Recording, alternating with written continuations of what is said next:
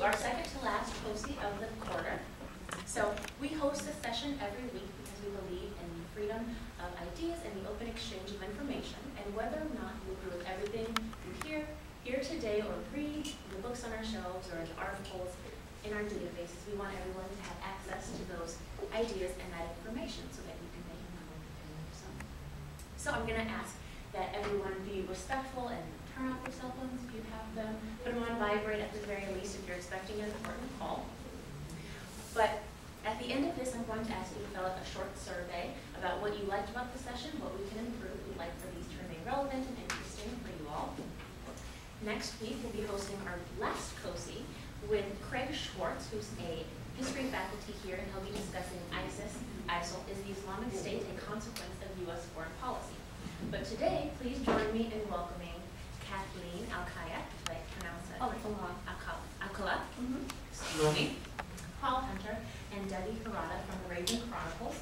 They will share their work in a discussion titled Still in Light, Publishing and Editing a Seattle-based Multicultural Magazine since 1991. So please, without further ado, please join me in welcoming Kathleen, Debbe, and Paul.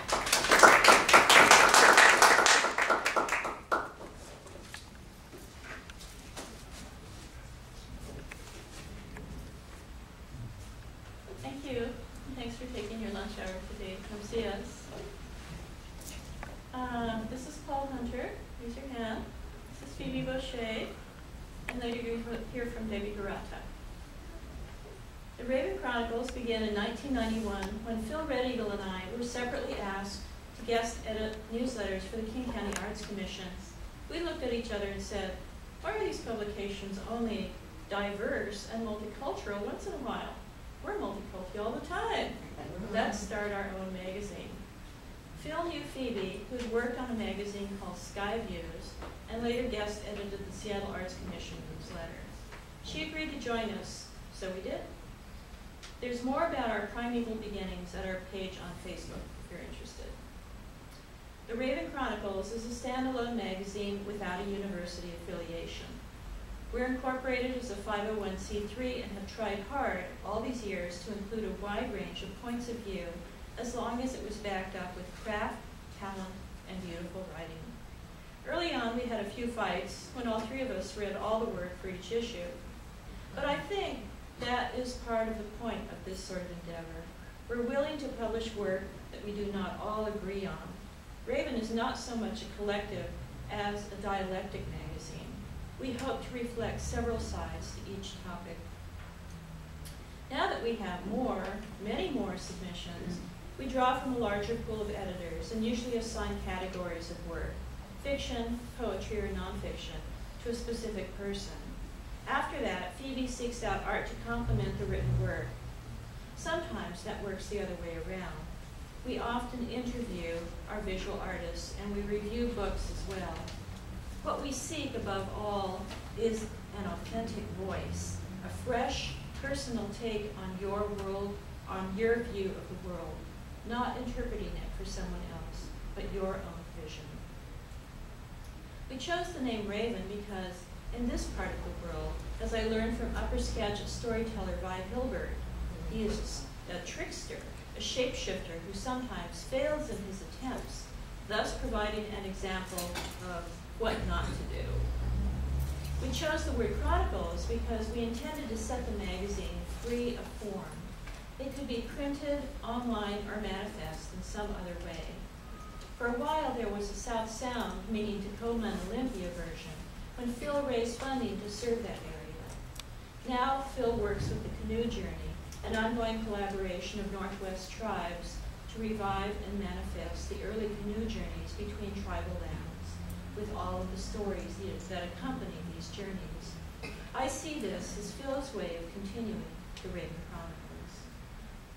Phoebe Boucher took on the role of managing editors years ago, which means writing grants, keeping track of submissions, and paying the bills.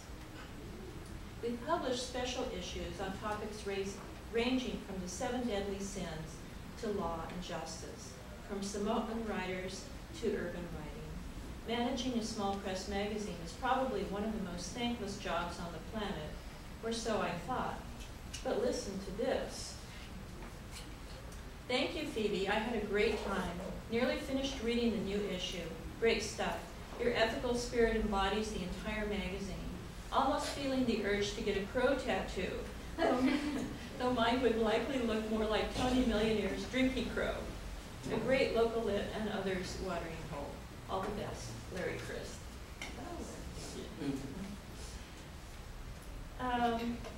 We don't pay much, but publishing in Raven makes our readers and contributors very happy. They often keep their checks instead of cashing them.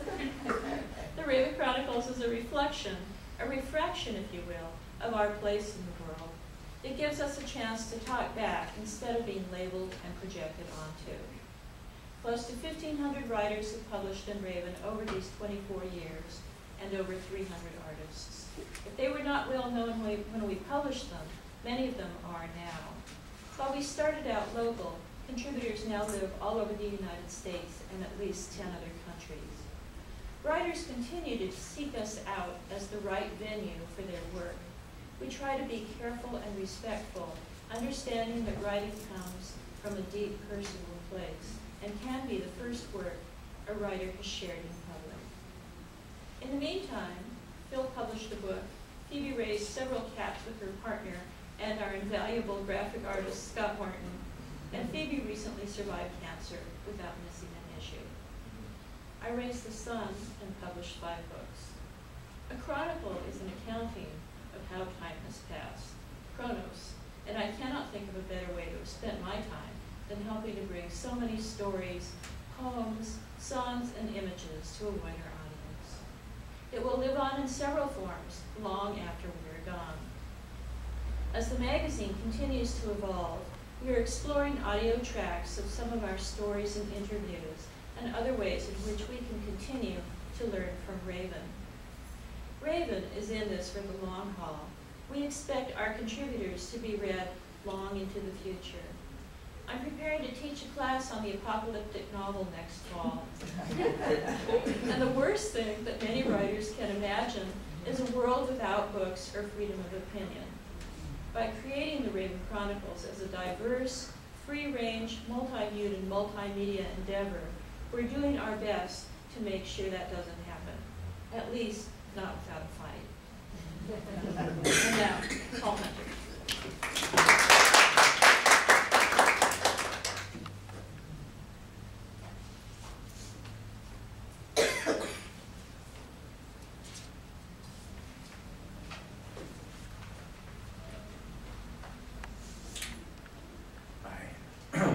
Tell a joke, and I actually wrote a piece because I realized that the clarity might help. I want to lay out a few hints about what we are up to and how Raven Chronicles may have formed as it did, how it has carried on.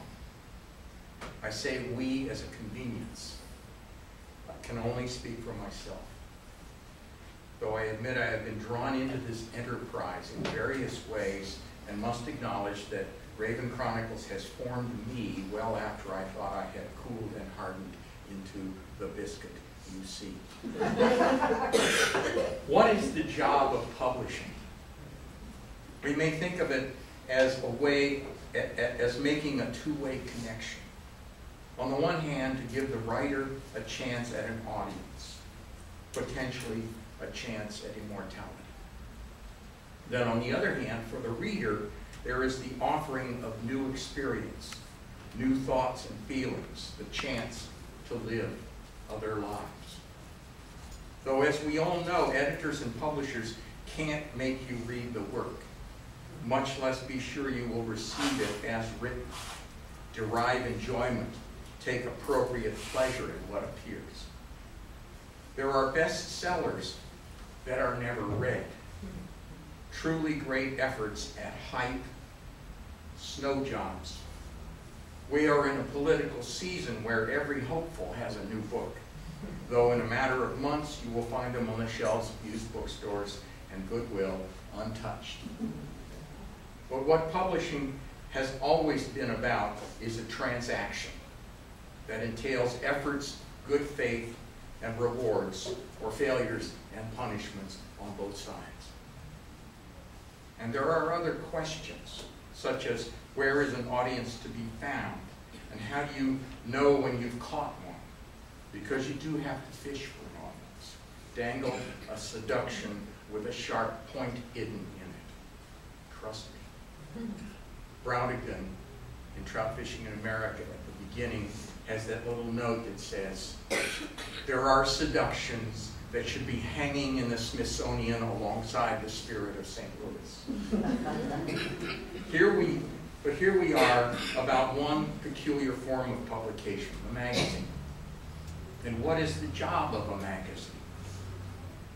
To render a snapshot of the emotional and mental life of the times, which is a moving target that you may have to lead in order to connect. Take it from this old bird hunter. There are two methods. You triangulate, and there's the paintbrush method. You figure out where the moving target's going to be and pick that point and you shoot at it. Or you take your gun like a paintbrush and you swing it through the moving target, pull the trigger, and keep your gun moving, and you will usually hit the target. Useful information.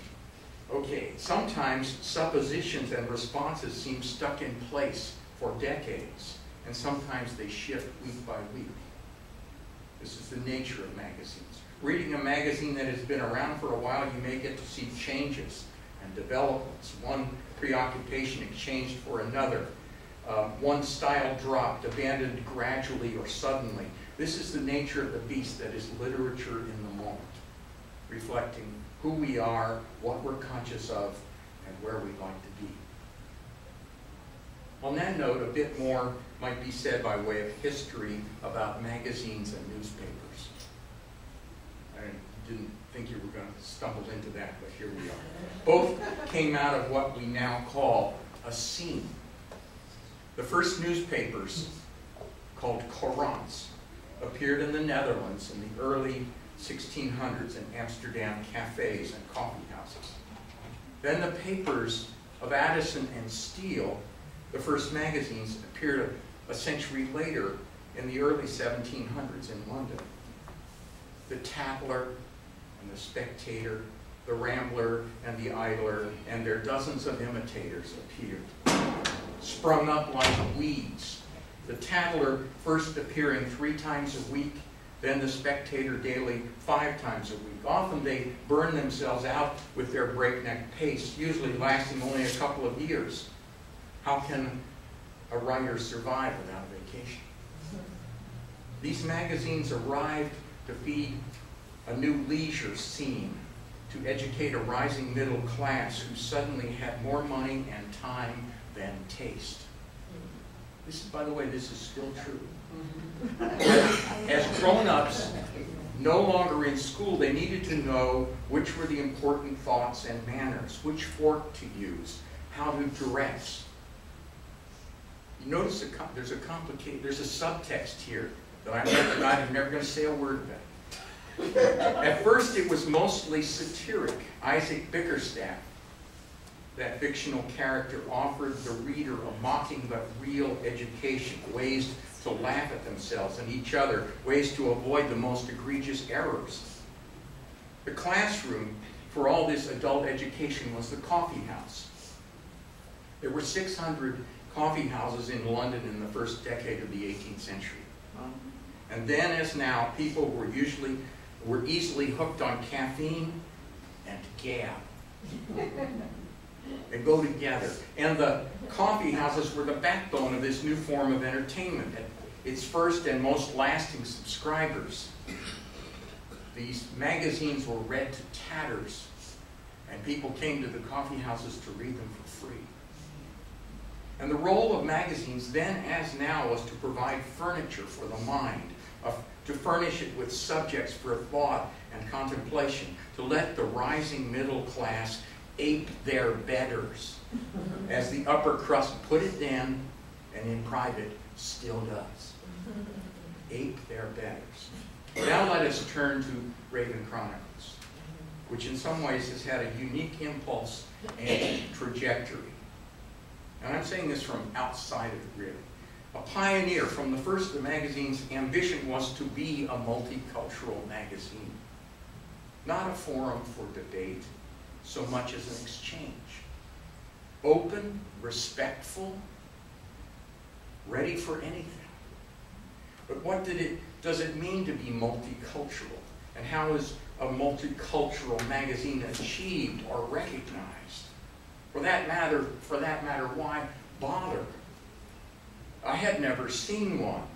Neither had most of the Raven Chronicles writers and editors early on. It was a dream of how the world might be, not how it was. This penguin walks into a bar, goes up to the bartender and says, "Has my dad been in here today?"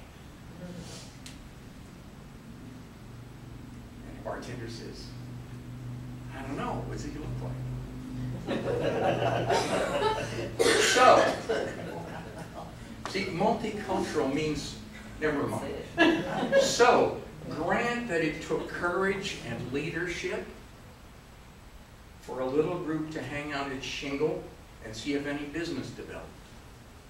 The only thing like it that I had experienced was the underground newspapers of the 60s and 70s here in Seattle. The Helix, the Flag, and the Sun, and I wrote for all of them. But these weekly magazines were multicultural only to the extent that the whole youth movement thought it was multicultural. And though there were a lot of experiments going on, a lot of beads and feathers and fringes, it mostly wasn't multicultural. There were a lot of groups with the identity and self-respect. There weren't a lot of groups with the identity and self-respect it took to ask other groups to view them as they viewed themselves. There weren't a lot of groups, period. Though in the 70s they formed and reformed endlessly. As Robert Bly said in 1969, the world will soon be breaking up into small colonies of the saved. But the Raven Chronicles was different and was predicated on social maturity. Perhaps not consciously, but the keys were mutual respect and a growing curiosity. I was frankly surprised at how the magazine ballooned over its first couple of years. Ballooned as it spread its sails and caught the prevailing winds. There were more cultures out there with voices, songs, and stories than I had imagined. I was humbled, but more than that, I was engaged. These writers weren't just talking to narrow cliques, they were talking beyond family and regional experience, and they were talking to each other, and they were talking to me.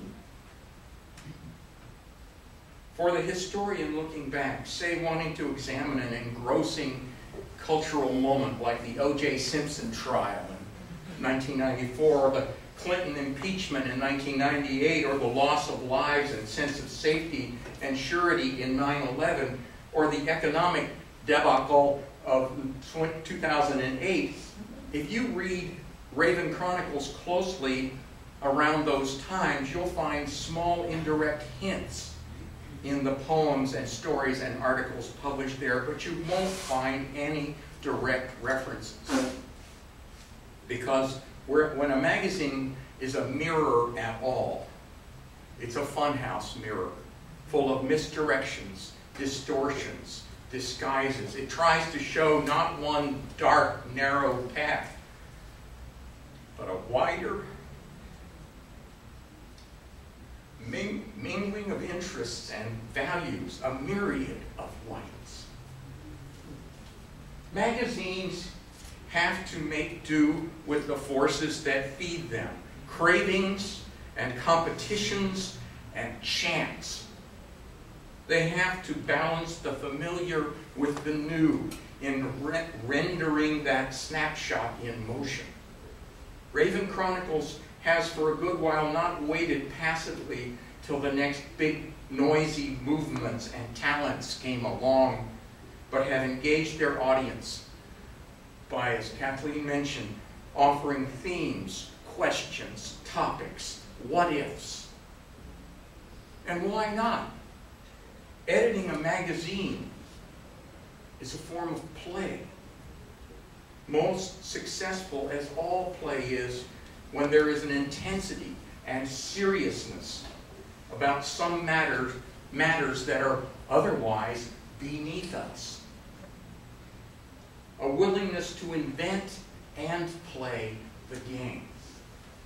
To trust a leavening of laughter in our quest for fun, since we are, after all, children in a land of endless variety, of endless contradictions and failings, of endless consequences we are mired in, yet struggle to get beyond, attempt to transcend with our outrageous make-believe.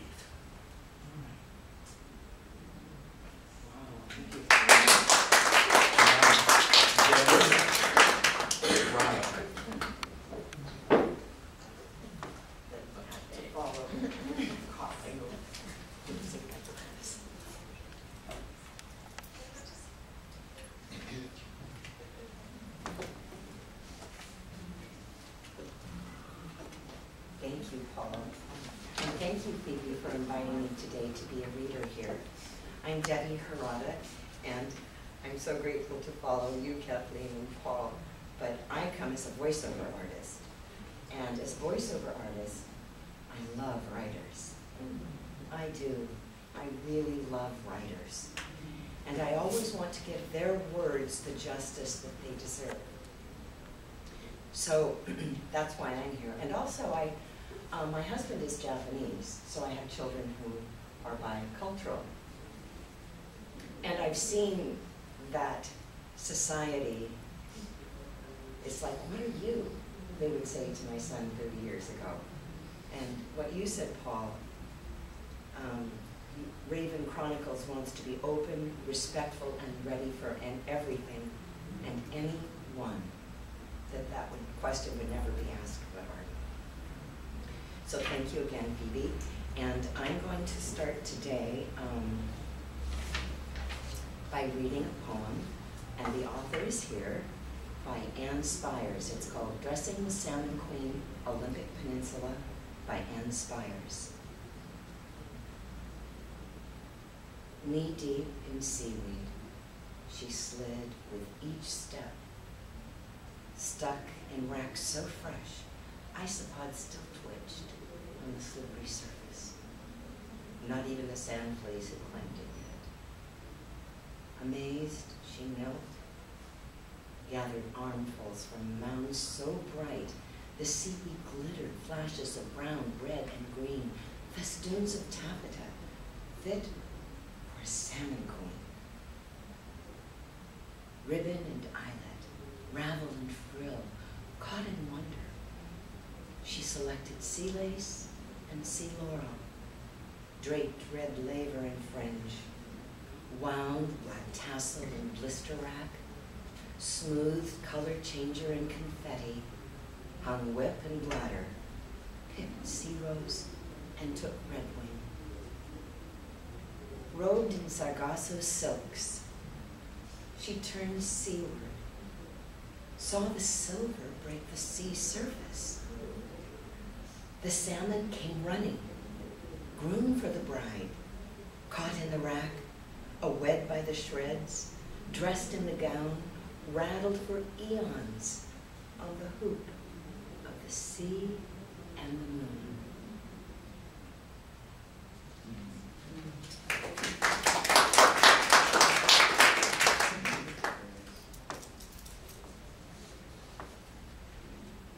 The next poem is The New Colossus by J.T. Stewart.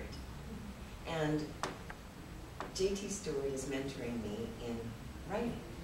And she said, I want you to ask them, how many of you know what a phone booth is? Because today, phone booths are they used to be where you would open them and go inside, and now you just walk up to a phone if you can even find one. The other thing she said, remember the Statue of Liberty? And I'll just go from here. The New Colossus by J.T. Stewart. I came to the city and slept in phone booths when it rained. Ed Elmo, Native American poet. Respect this phone booth here on Broadway. Forget AT&T, MCI, Sprint, all their glossy seductions. Regard this phone booth, opening its glass bifold door to the tired, the poor, the huddled masses yearning to breathe free, the wretched refuse of our teeming streets. Tonight, a man who still speaks Lutschutseat, braids and all, beds down here. What he dreams of, no one knows. Tonight, as the millennium comes, he will carve a glass poem that only ravens understand.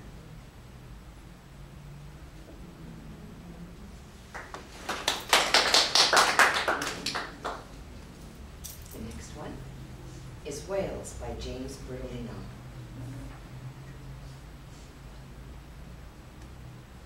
And Kathleen said, you know, I could say why I picked on Wales. My husband is Buddhist, and you'll see why I.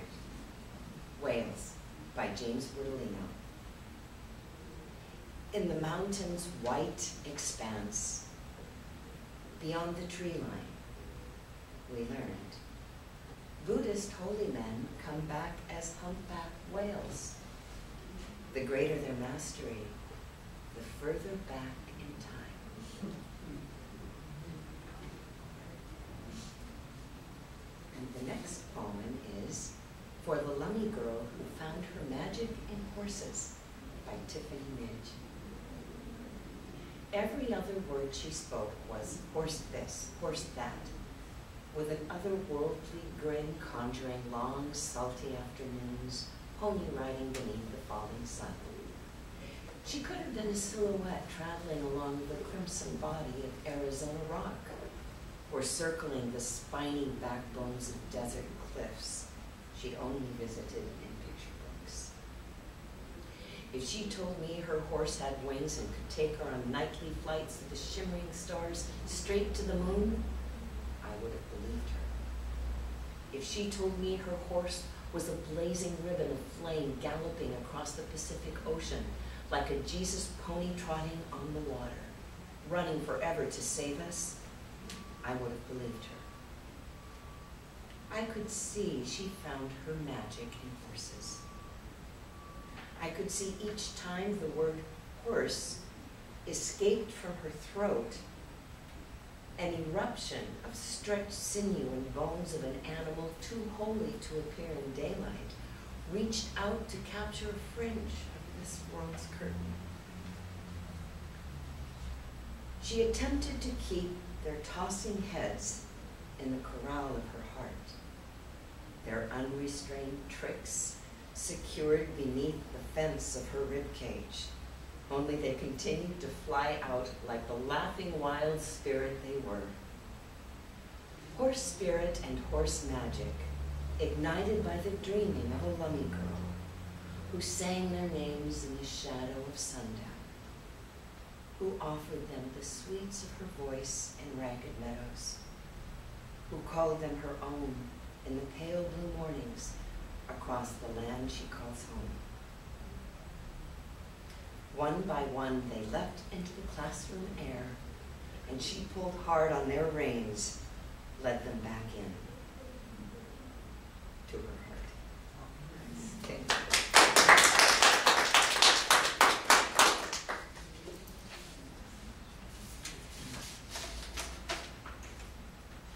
Didn't cough once. Short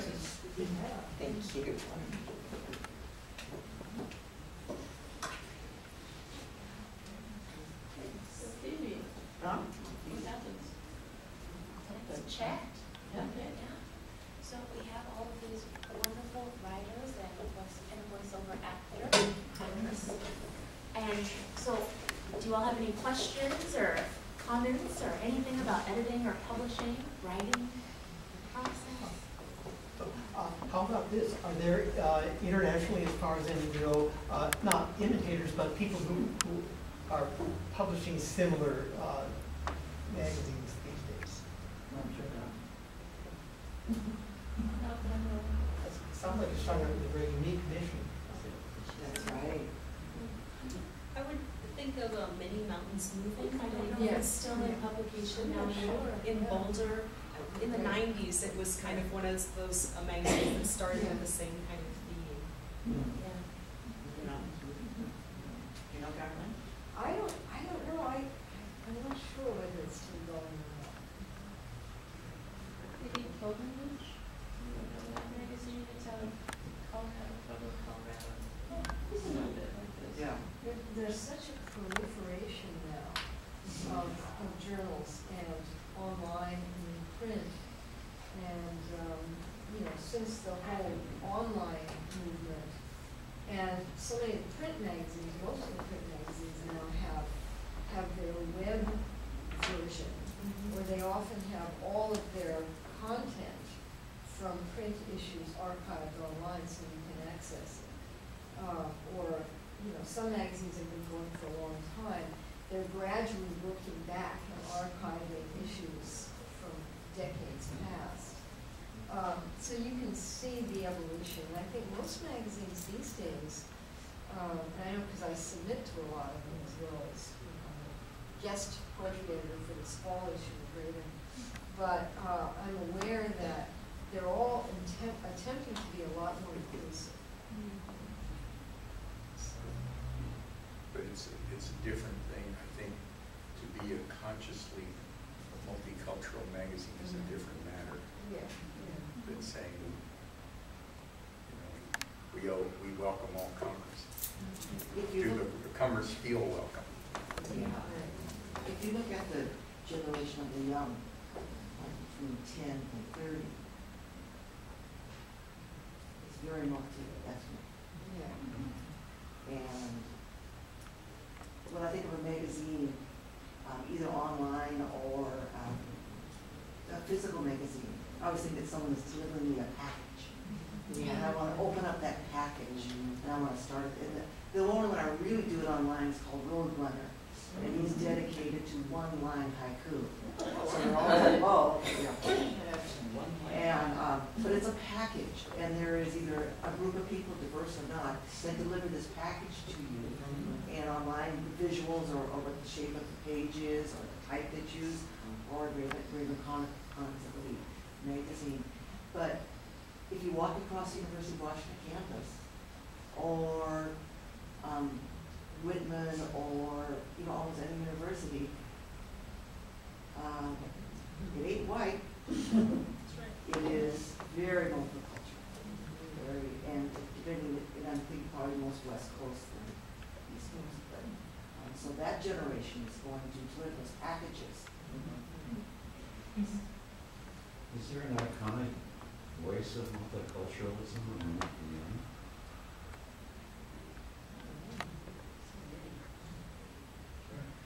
It's going to be interesting Raven can to see. stand out, but it's, I hate to say this, but it's generational in as much as we're talking about the young being the multicultural world naturally, it's more natural, I guess.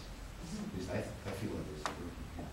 And that's, so is there, so maybe it's easier, not easier, maybe it stands out more to be a multicultural voice of an older generation. Is there an iconic voice like this? You mean like a person? I mean, like an Allen Ginsberg or something, Not just a person. or Robert Bly. Yeah, not just a personage, but a venue, encore. I mean, it would be probably digital, of course. Yeah. So, Well, but what does it look like? What is it? we're going through this thing where everybody can publish themselves. Everybody's experimenting with self-publishing and and everybody can post something on YouTube. So I think we're going through this excitement of this, and I'm a Latina writer, so I hear a lot from other Latina and Latino writers and Native American writers and science fiction writers, people who are interested in science fiction. So we have all of these little groups out there, but what we lack right now is editing. There are no real editors right now. When nobody's having their work edited, there are no editors. But I think that Or proofread. or proofread. Wow. We will come back to a point where there will be trusted agents in the same way that the New York Times is a trusted agent for delivering your news to you, right? We still more or less respect the New York Times. And there are these few, and I think that it will filter back out to this notion of there will be trusted agents for people who are in particular interested in seeing work in a multicultural context, as opposed to Native Americans only publishing with Native Americans, or blogging to a particular group of people, you know, this sort of preaching to the converted notion that we've turned to right now, where we don't want to deal with other people's opinions and ideas. But I think that once we get over all the excitement of being able to self-publish, that we will sort of migrate back to this notion of why do we want to read certain work? Where do we want our own work to appear, in what context? And what sort of people would we like to be in dialogue with as writers and readers? So I think we're in that loose space in between the two. Do you think that maybe a university department of multicultural studies could publish a journal which attracted enough weight to do what you're talking about? I would argue against that. Because of the lens of the academic world? Yes, because they have so many people to answer to that we don't. That's been part of our freedom, is not having the security of a university.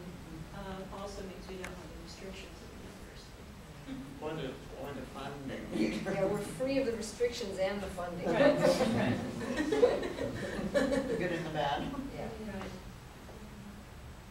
About editing, I can say one thing. I was sort of trained in the old school. You know, a lot of my professors at Seattle University, where I was in the Humanities Honors Program, it was the Western Canon. We read the Western Canon. Kaboom!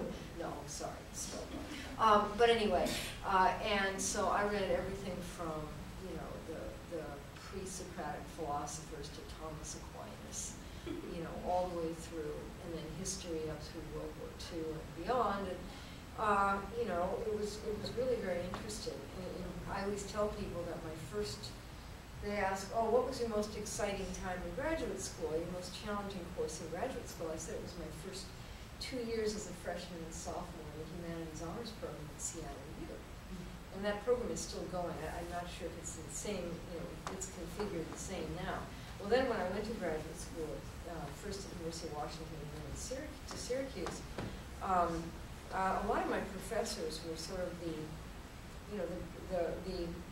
older, sort of kinder, very relaxed gentlemen of the old school, who were very relaxed and kind because they didn't have a whole lot of competition coming up from, you know, uppity women and, you know, fractious persons of other ethnic persuasions.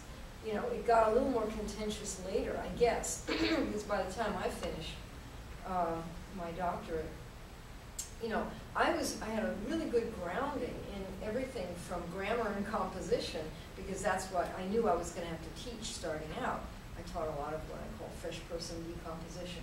So I learned grammatical structure. I learned all of that, and what I hadn't known before, I made it my business to know. So you know, I want to tear my hair out. No, I don't. I want to leave my hair in. You know, when I see the possessive form of it in the New York Times spelled IT''S. You know, as a journalist, it's very important to write correctly. You know, dangling modifiers. You know, when dangling, don't use modifiers. Right? So anyway, yeah, right, exactly. Yeah, where are they? Where are the others? They can't afford them anymore. Well, what's happened is that the super billionaires have laid off everybody, because one of the ways they get their billions is to have very few people doing the work, you know, and those who are left are exhausted and can only do so much, you know. So my father taught at Seattle University for 50 years, maybe 55, maybe Wow. 60. He actually stopped mid-quarter, mid-class, mid-sentence. Wow. Anyway, and he went over to Father President and said, My dad in harness. but anyway, I would call him up and I would say, what about this sentence, what about the grammar or whatever? He says, any sentence that you have to talk about for more than 80 seconds or 50 seconds, rewrite the damn thing. But he also said you have to realize that over time, grammar and punctuation and usage follows use. Yeah, So now I'm gonna go back to the 5th grade class at Hawthorne Elementary School.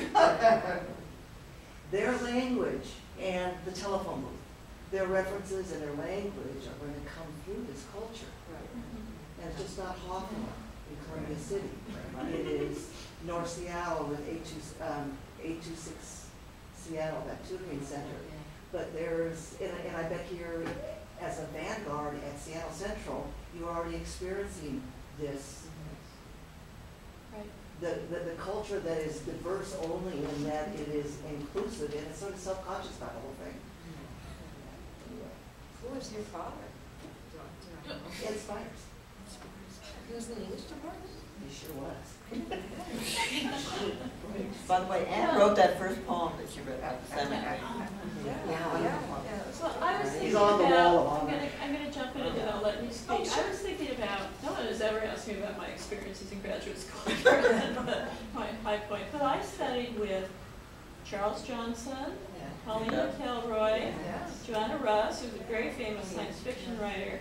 This is why, you know, we came from the middle of nowhere, Colorado, and I jumped into this program, and it was multicultural at the time, and it was a given, you know, that this was possible and that we would publish and that all of these people would provide feedback and input into what we were doing. So I would say that is not the case with the University of Washington graduate program today. Yeah, it has sort of been split out into people teaching very academic subjects who do fulfill this notion of people of color teaching in the English department, but creative writing in the English department has really narrowed down to, I have to say, exclude women and people of color. And those programs, I mean, the people who are looking for that have gone into other departments like ethnic studies. So if you are a Latina writer today,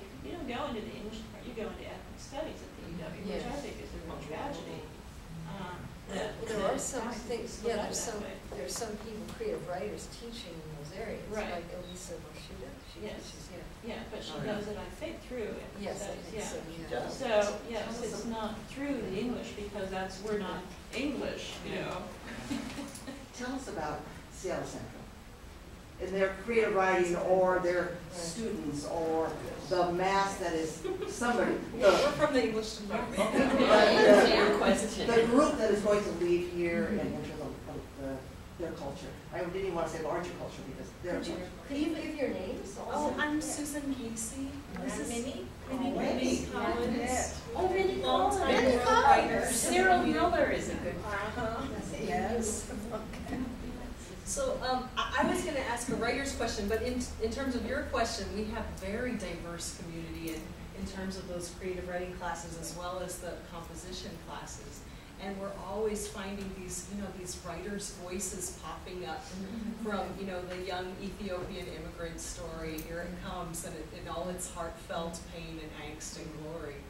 So they're cropping up everywhere. And I think about the talk we had a couple weeks ago in this series, the African-American young man who was talking about being African-American and queer, and like choosing to present as a male queer African-American and all those different facets of identity, and what he had to say from his story, but then how it could be different from any other African-American gay perspective. So I think that's what I'm starting to see here, which is beautiful. It's just great. But my question was, thinking about being a longtime poet and switching into fiction. And I'm just wondering if you guys have also been genre hoppers and if you've had success with that, if it's painful as it is for me, or like I'm having some growing pains. I just thought you might have some experience to share. Paul, you've done playwriting. Sure. I've got a collection of short stories. No. Yeah, But- yeah. But, you know, that's something you take on yourself.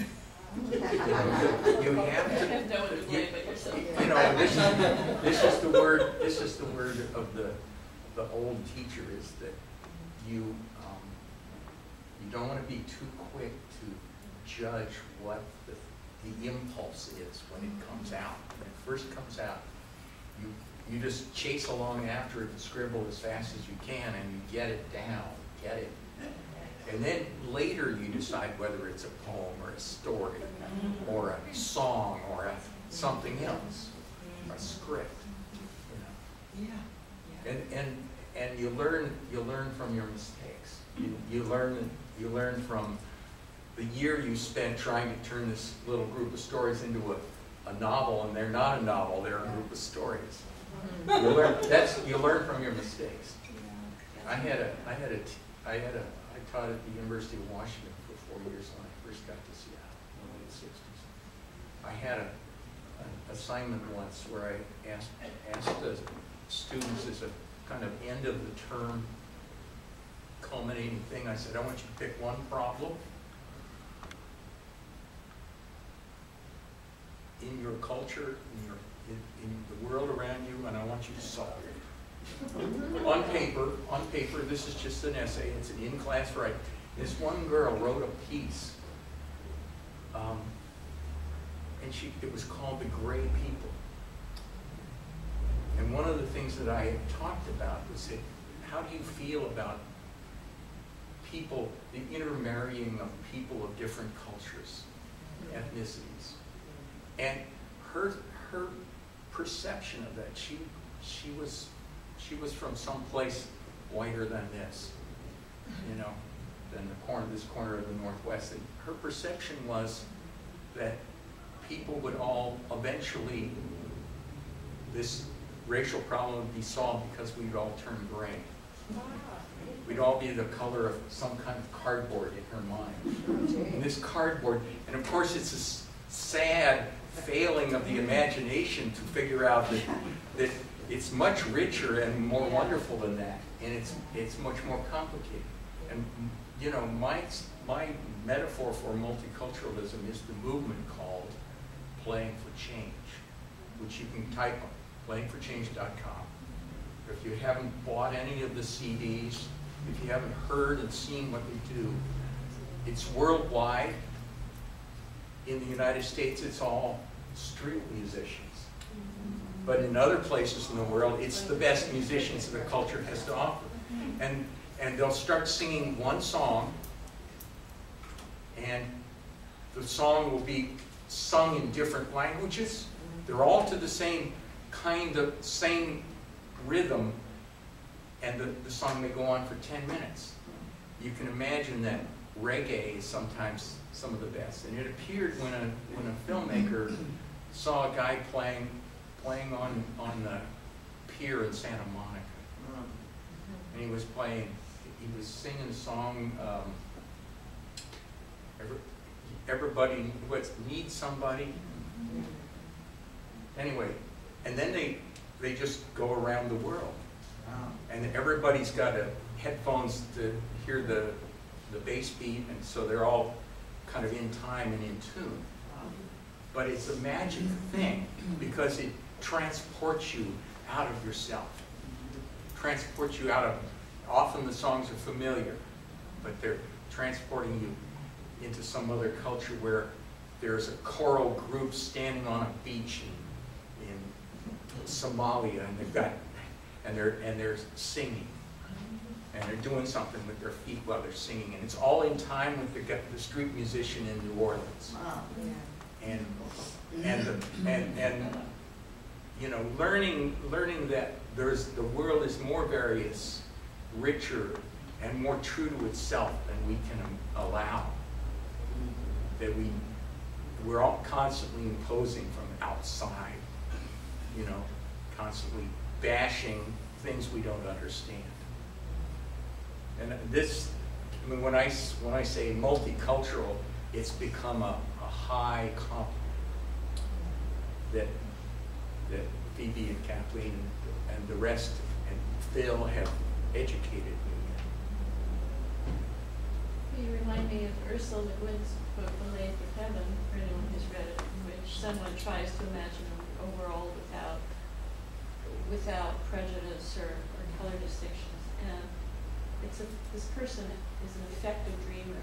It's what she dreams is true, and wakes up and everyone's great. And it's this amazing book because through every iteration, these two lovers are looking for each other, and they are of different colors. And each time the world has changed. Every time this person wakes up, the world has changed. So we don't want to lose those differences. We just want to be able to present them in a context where we can, as Paul said, we can play together, we can try to solve the world's problems, we can present beauty to each other, and we try to keep it changing, keep it moving. Does anyone have questions for us? What was the name of that book again? It's called The Lathe, L-A-T-H-E, The Lathe of Heaven by Ursula Le Guin. You guys do just fine. That's I just probably wanted fine to too. add, Yes. maybe compliment what Susan has said, but having worked here for several years, I remember when we offered several sections of intro to poetry, creative writing, journalism, and all forms of humanities that are related to communication. But again, money talks. And money has deteriorated our curriculum. That I feel sometimes we are driven by the business world or the marketplace. Seriously. We are. You don't feel like it, we are. I know we in this room, but you know, we become sort of an elitist group. And I don't mean in terms of finance. I mean in terms of, if you look historically, poetically, historically. The poets, the writers were not known by most of the general population.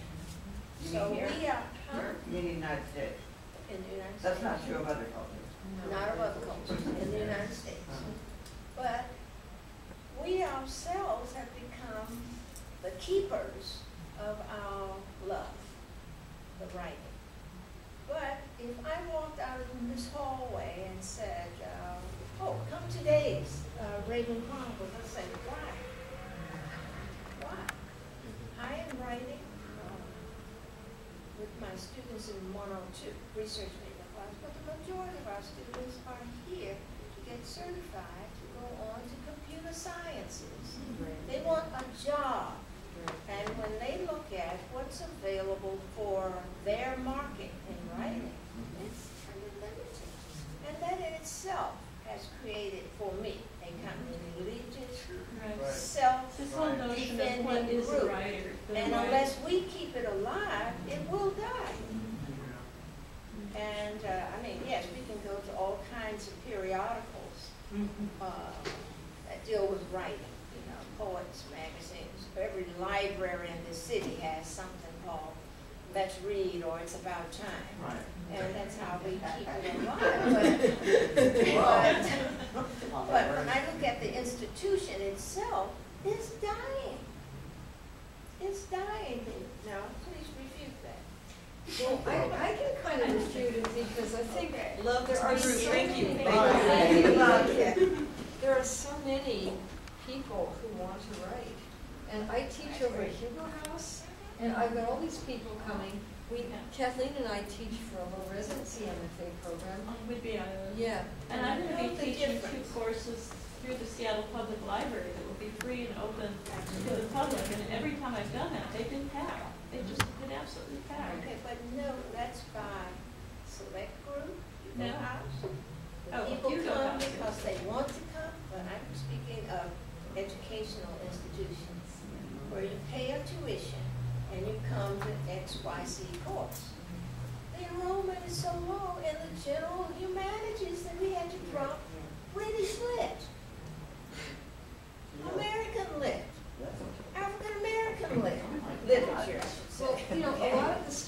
I've had in many parts of the world, you know, I've taught at I haven't taught at the community college, but I've taught at, you know, sort of regional 2 universities like Oklahoma, well, it was the University of Central Oklahoma. When was that?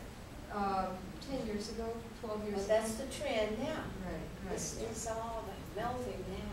Yeah, I don't know what courses they offered there. I mean, I went back and gave a reading there about 2 years ago, but, and I didn't really study to compare the course offerings. But I know that many of the students in the creative writing classes, I was teaching a composition course, which had mainly 18 and 19-year-olds who weren't really sure why they were there, except that they knew they had to get a college education. There you go. But that's typical. I mean, that And was it true is. when I was 18, 19. There were a lot of people, it's not that when I was in the non-honors classes, a lot of the people didn't know why they were there.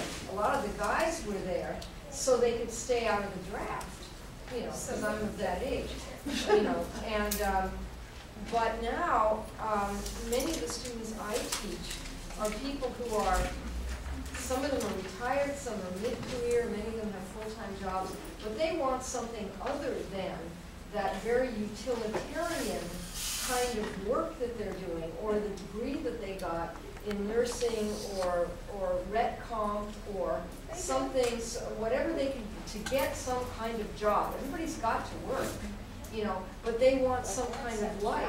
And Richard Hugo, who gave his name. Can I break in, Carol? Sure, sorry. Okay. Yes. One thing that is still very popular and in fact is being recreated, this notion of teaching writing. What we teach is the narrative, how to tell a story, Right. which is absolutely rock bottom to be a human being. How do you Yes. tell a story? Right. Doctors are going back to school to learn how to tell a story to their patients. Yes. Of But you all see, there's a different difference in professions, what I'm saying. especially. I'm talking about the curriculum. Yes, Right. Yeah. yes, Right. but Yeah. that's what I'd like to see, is the I would curriculum too. offered in this form of narrative. How do you tell a story? My son went to the University of Arizona. He flunked out of aeronautical, whatever, and so he had enough brains when he went down there to walk home with the art department. He graduated in art, and now he is hired, and they tell him almost every time, we hire you at this startup, you self-taught all your Flash and all the coding and all that, but because you have an art degree. And that's what makes you different from everybody else. And he's not doing art for them, but at least they realize that there is some kind of perspective. Yeah. Oh, yes. So tell let's the story. support that. Okay. Let's support that. And Richard I Hugo always always want said, to hear those exceptional stories. Yes. Okay. Well, it won't die if it means something important to people, either to the readers or the writers. My life was saved by Orwell, the English socialist Michael Foote, and William Hazlitt, who were my teachers in literature. Now I can read poetry, I'm fine. Before that, it was meaningless. Likewise, I would say that young people are really creative. Look at the hip hop scene or punk rock.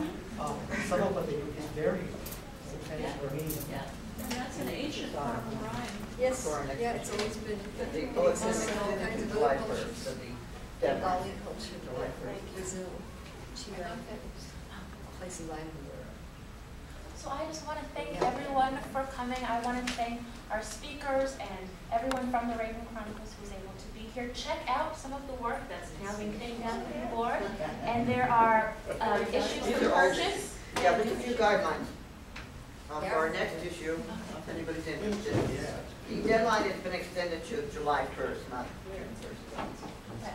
It's a humor, it's going to be a humor. Yeah. Thanks for